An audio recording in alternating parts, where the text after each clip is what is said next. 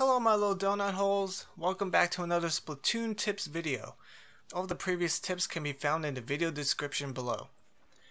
If you already know these tips, awesome! But there are lots of people out there that still make these mistakes either because they're new or they just don't know any better. Anyway, with all that out of the way, let's get started. Number 1. Don't stay inside the zone. There are several reasons why you shouldn't do this. Number 1. When you die, did you know that you'll leave a huge puddle of enemy ink? If you die inside a zone, the puddle of enemy ink that just exploded out of you will only make it that much easier for your opponent to capture the zone. Number 2. If you're inside the zone, the opponent will have the opportunity to kill you and capture the zone at the same time. You know, kill two birds with one stone.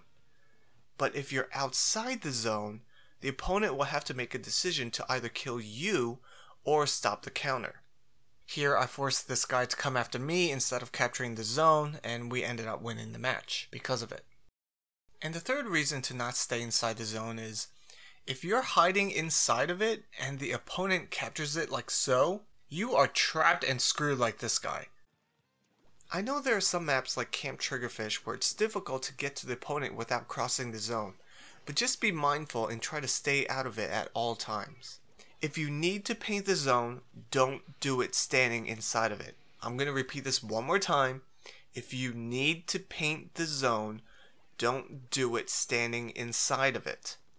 Number 2. Don't use killer whales.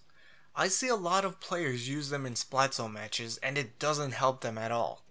I see players blindly aim the killer whale at the Splat Zones and pray that an opponent gets caught in the crossfire, or that it will magically capture the Splat Zone for them. No, just no, that's not how it works.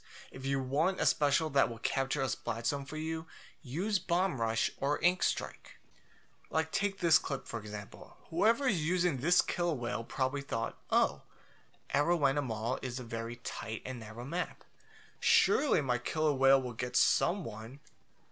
No, just for the love of Woomy, stop using killer whales in Splat Zones. It's not going to help you. Number 3. Don't be a sniper in Splat Zone. There are two main reasons for this. Design-wise, snipers are not good for covering turf. They just don't provide good ink coverage.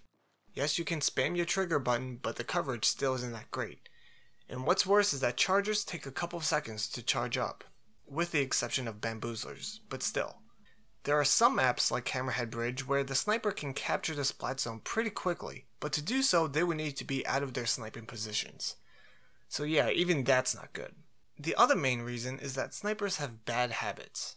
Here is a clip of a sniper in S+ rank, and it pretty much shows how he and other snipers are bad at Splat Zones. So let's go ahead and list the reasons why these players are so bad at Splat Zones as snipers. Fail number 1. He is so tunnel vision into trying to snipe other players. Here's the mindset of most snipers. I have to try to get those glorious sniper shots or else I'll look bad. You know, because kills as a sniper is everything. I've got news for you, man. It's the things you're not doing that makes you look bad as a sniper. Look at how much precious time he wasted in the past minute trying to kill people. He would have gotten better results with other long-range weapons. And fail number 2, he's not even trying to stop the counter, because he's so fixated on trying to get those sniper shots. My point is, if you cannot quickly snipe other players and take control of a zone as a sniper, I'd advise against playing as a sniper in Splat Zone matches, because you're causing more harm to your team than you realize. Number 4. Controlling the Splat Zone in Arowana Mall.